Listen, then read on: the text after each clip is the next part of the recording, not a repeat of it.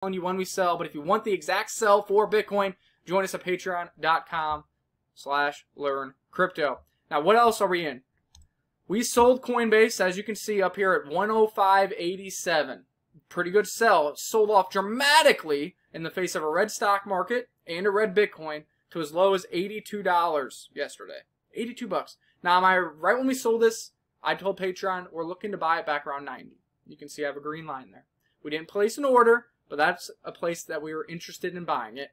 It continued to sell off. I wanted to pull the trigger on an oversold RSI or a 50% fib level. Well, 50% fib level was hit. It just happened so fast on a capitulation wick, I didn't buy it. Now, I'm hoping my analysis of Bitcoin, along with stocks being down 131 today, Nasdaq is down 131 today, this leads to a dead cat bounce over here in Coinbase as well. I'm hoping we don't get up to this green line.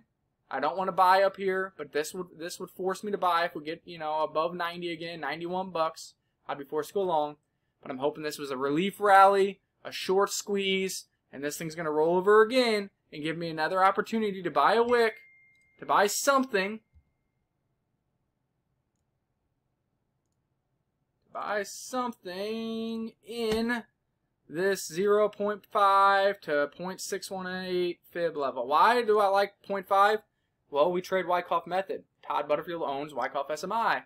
Wyckoff likes to buy 50% pullbacks on strong moves and uptrends. This is a strong move and an uptrend. If I think the low is already in, which I do, that's why we were looking to buy there. But now, I think there's a potential for a dead cat bounce, only because stocks are red. I think Bitcoin's getting a little overheated, and this looks like a short squeeze to me on these crypto stocks that exploded. You need some consolidation here. Hopefully this rolls over. Hopefully this kind of comes here and rolls over down into here for me to buy before it decides to take off. That's what I'm looking at. Why do I think that is a possibility? Because we can look at other stocks in the same sector. That would be MicroStrategy.